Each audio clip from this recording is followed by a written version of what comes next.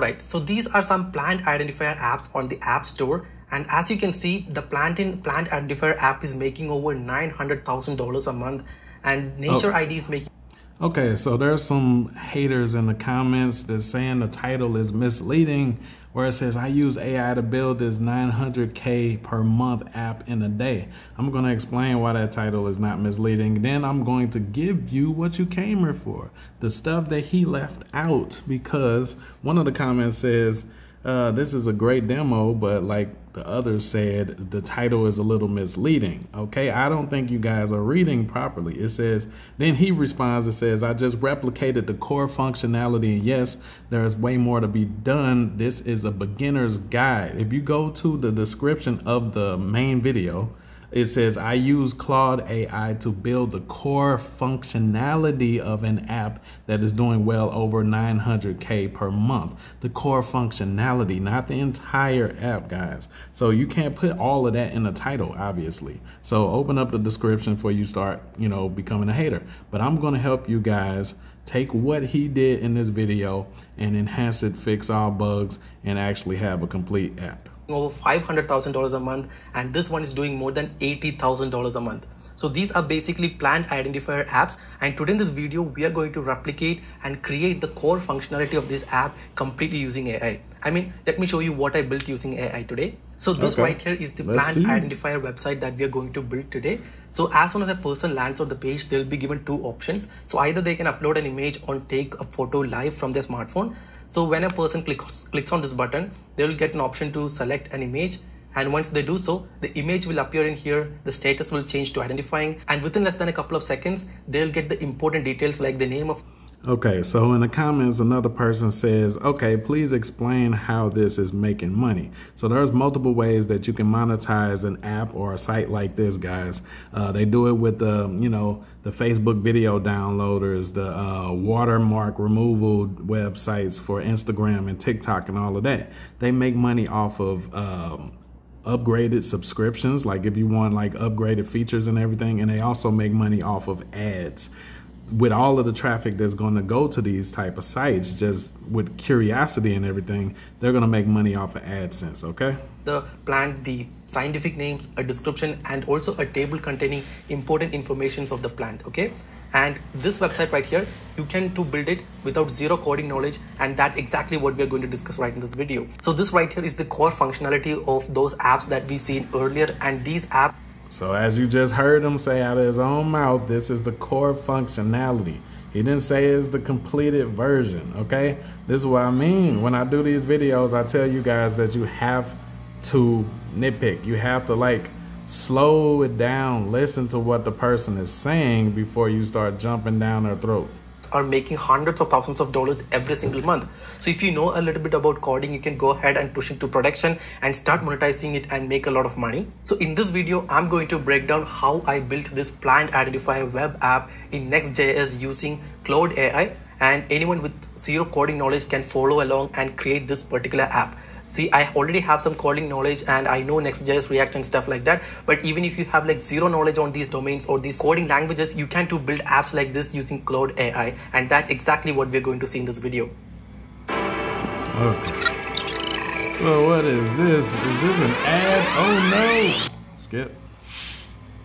Let's get to it. Claude AI. To build this website, we are going to use an AI tool called Claude AI. It's a chatbot similar to ChatGPT, but it performs better when it comes to coding side of things. So all you need to do is head over to claude.ai website and sign up for a new account. And once you're there, let me just go ahead and paste a command, something like this.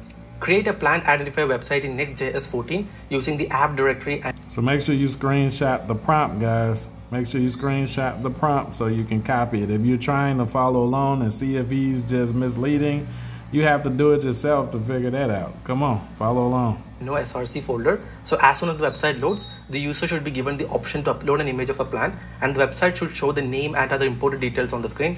And as for identifying the plants, you can use the Google Gemini API. Also make sure to style the website in a modern way using Tailwind CSS. So let's go ahead and send this message, okay?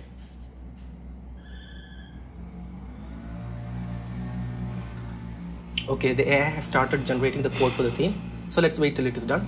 That's actually impressive. All right, now AI has given us a lot of steps and code to get started with the project. So the first... All right, one thing I want to say is, even if it doesn't give you the full functionality of an app, guys, do you guys know how expensive it is to hire a developer to come up with code and all of this extra stuff? So for you to be able to leverage to even get the core functionality and then go to a place like Fiverr or Upwork or a group or something and find a developer that can take it the rest of the way, at least you brought like 70% of what they needed. You understand what I'm saying? So you won't have to spend as much money as you used to back in the day when you had to like create the code from scratch, guys. Y'all understand. So be grateful. Thing that we want to do is to create a Next.js project. So in this video, I'm not going to use VS Code or any other local IDE. Instead, I'll use Replit. So Replit is basically like an online IDE where you can test code, write code, and do all bunch of stuff. So all you need to do is head over to replit.com and create a new account. And I'll go ahead and click on this option that says create REPL. And let me just select, Next.js app directory. And I'll click on the option that says create REPL and wait for a while, okay? Okay, in meanwhile. All right, you got somebody in the comments that's like awesome. He said, bro, this is insane. I have no more excuses not to build anything I want. And then they thank him. Now that's the truth, guys. Like, yo, even if this is not the full functioning app, like, it shows the potential. It shows it. Like, dog, I was just watching an interview with a dude that made an app just with ChatGPT, and he got all the code. And this is better than ChatGPT. So the dude did what I just told you a minute ago. He took the code from ChatGPT, found the developer on Upwork, and just handed him the code. He said, hey, now put this together. So he didn't have to pay him to come up with the code or none of that extra stuff. ChatGPT did that. So this is still a great opportunity. So once where you were once paying somebody $30,000, $50,000 or even more to like code your app and everything or your website, you can now get them to do it. You can get them to just put it together, just handle the labor. They don't even have to have the knowledge now. You can bring the knowledge, the coding and everything, and they can just handle the labor. And you can just get that done for $1,000 to $2,000 maybe, depending on who you find. Well, let's go ahead and see. So these are all the configuration settings that we need to do. But since we are using Replit, it will be all taken care of. And the first thing that we need to do is to install this Google Generative AI NPM package. So let me just go ahead and copy that. So many negative people in the comments. And I'll go to shell, paste it and hit enter. So let's wait till it is installed. And the NPM package is now successfully installed.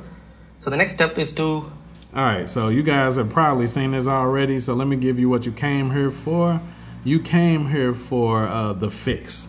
What is the fix for this? How to go the rest of the way? I gave you a couple hints, but we're going to give you the list of what you're going to need first, okay? So you're going to need Tailwind. Number one, the project setup is Tailwind CSS, okay? And it's free. It doesn't cost anything. Tailwind is an open source and free to use, okay? Number two, API for plant identification, okay? So I don't remember him listing off all of this and stuff, so I'm gonna list it off for you. You should be writing this stuff down, okay? So number two is API for plant identification. Google Generative AI API, prices vary based on usage, obviously. All right, for reference, starting at 0.002 cent, and all the way up to 0.06 cent per request. Depending on the model and specific requests, it'll allow you to generate text and image. Okay, Google offers free trials and credits for new users. Debugging and troubleshooting, Claude AI is going to do all that, okay? So varies by user, often around 0.01 cent per 1,000 tokens for basic model requests. Some providers like Poe by Quora offer limited free usage. Okay, UI elements. Okay, user interface. That's what that stands for. Navigation and footer, free to create and build these elements directly with code if you know how to do that sort of thing. Number 5, React icons for feature cards. You're gonna need this. All right, React icons NPM package is free and it's open source. Number 6, device camera integration. Okay, device camera API. So these are all things you can go and Google and find, guys. And all of them are free for the most part, except for usage credits and stuff. All right, so it's free browser-based camera access is typically supported natively and doesn't require any additional cost. Number 7, moving gradient background. All right, custom CSS for background styling. It is free. It's built into Tailwind and standard CSS. Now, number 8, watch this.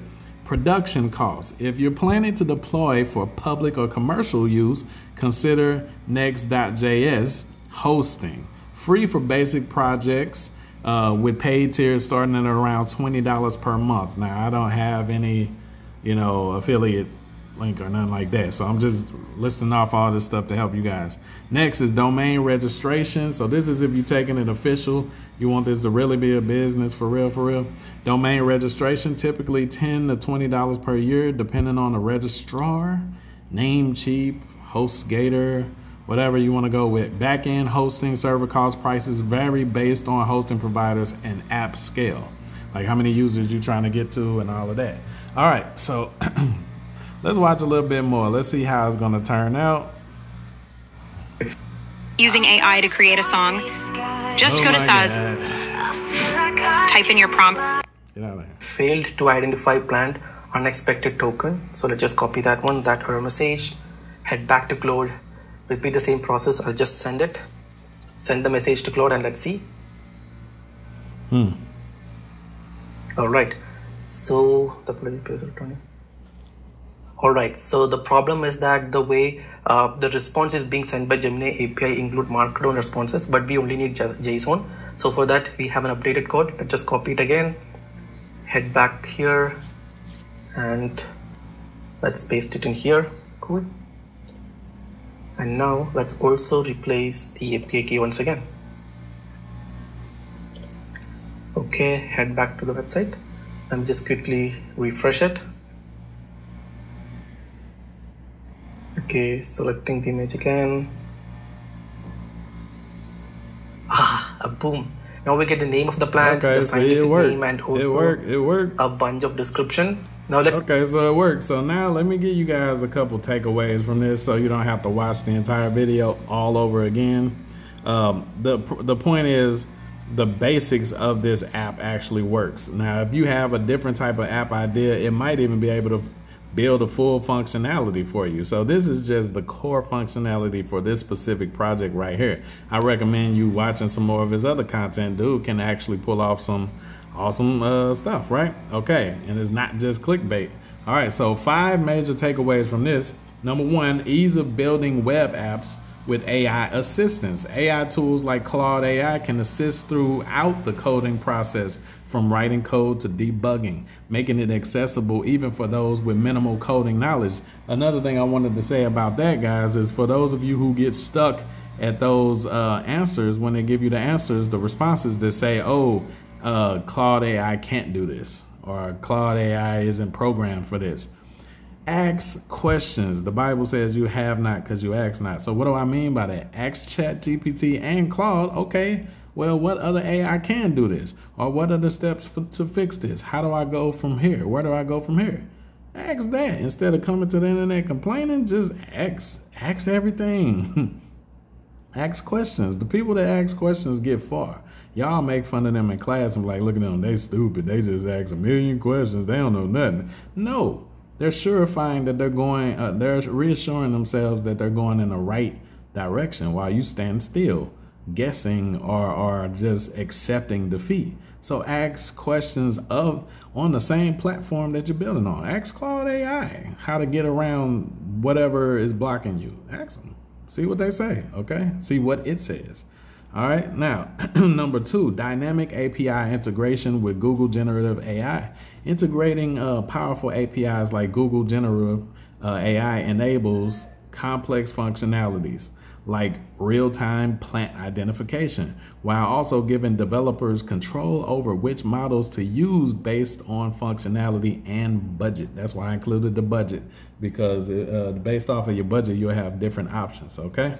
Number 3, seamless user experience enhancements by using exponents by using components like navigation bars, footers, feature cards, and adding background effects and stuff, guys, and camera integrations, you can enhance the app's user interface for a polished, more professional experience for your users, because you can build it all day. Like, there's other apps out here that can build stuff with a push of a button, but the apps come out looking like stupid and stuff, you know, come out looking 1990-ish, you know what I'm saying?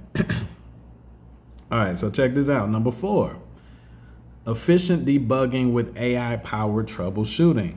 All right, debugging is simplified by using AI tools to quickly identify and fix issues, reducing the time spent on manual error tracking and making coding more efficient and less frustrating. Yeah, that's much needed. Number 5, production-ready development with Next.js and Tailwind CSS. By combining these two, you can build responsive and visually appealing apps. That's what I was just talking about a minute ago, that are ready for production deployment, and especially when using frameworks like Vercel for hosting, guys. So I pray that I helped you fix whatever was blocking you.